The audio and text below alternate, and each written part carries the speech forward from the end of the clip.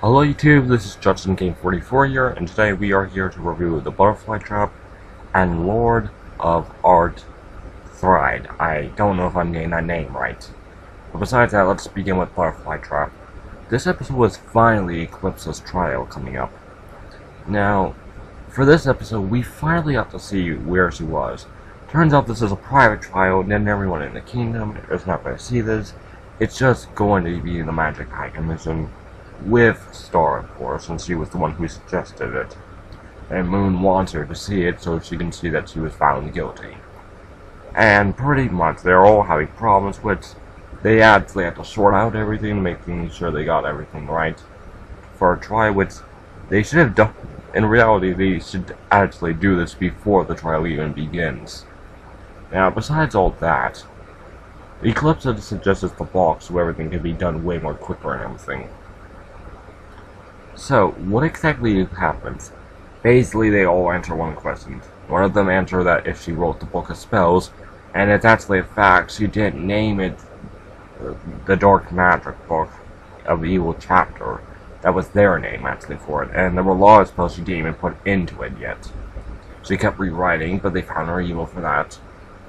Eclipse was asked, did you abandon your husband, which we finally found out who her husband was. Which honestly, I'm kind of surprised that she left, then again, no, screw it. That husband was ugly, I would rather pick a monster any day. Basically, the question was whether or not she chose to left or not. And if she was found guilty for that, she told the truth. Which, they never really explained why exactly did she left and everything for a monster. So really, they can't find her guilty for that. It was more selfless, but not evil. And Rombius, last one before Moon came. Rombius asked, did you hate those babies? Which was a quick joke, but she was still found guilty for that, even though she told the truth. Anyway, what else happened?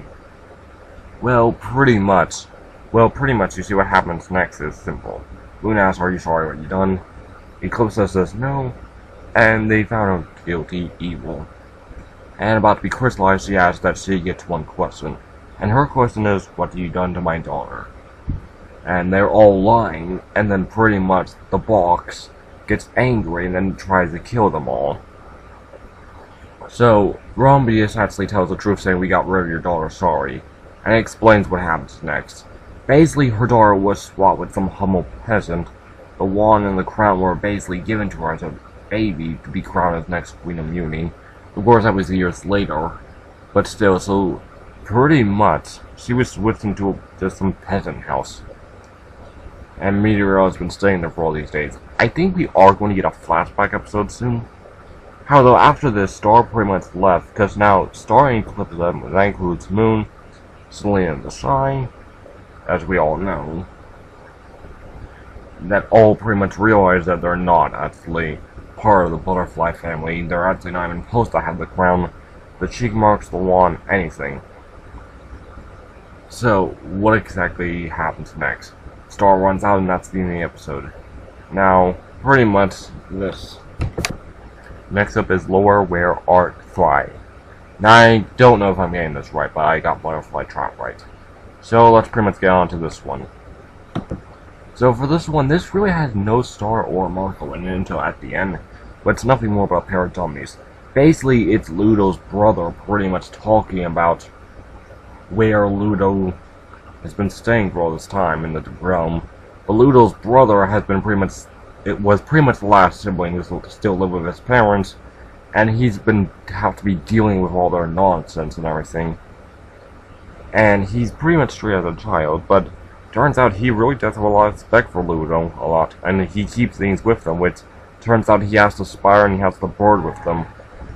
They have the Dimension Sisters from a package, which now we know where those things went.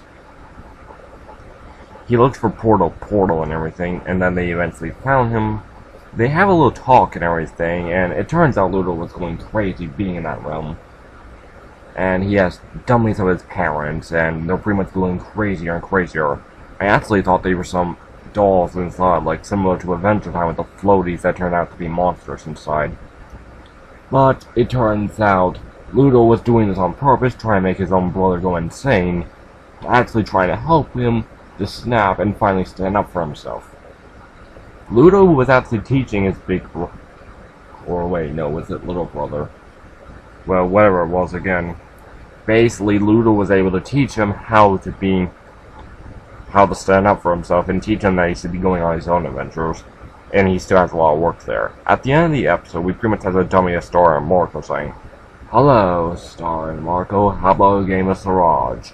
Yeah, there was really not that much to talk about this episode. I did find it funny how come there were more and more dummies of their parents.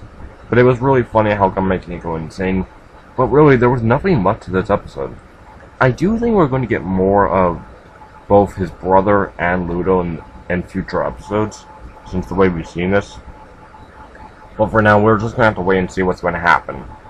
By the way, guys, I'm only not really good at doing these Star Forces Evil reviews just because I haven't really done with these types for a while. So, just a quick update about these types of things. I'm going to be processing doing more of these videos. And I will be trying to focus more in the future, making these videos better. So until then though, this is Judson Game 44, signing out. Until then, I'll see you all later. Bye!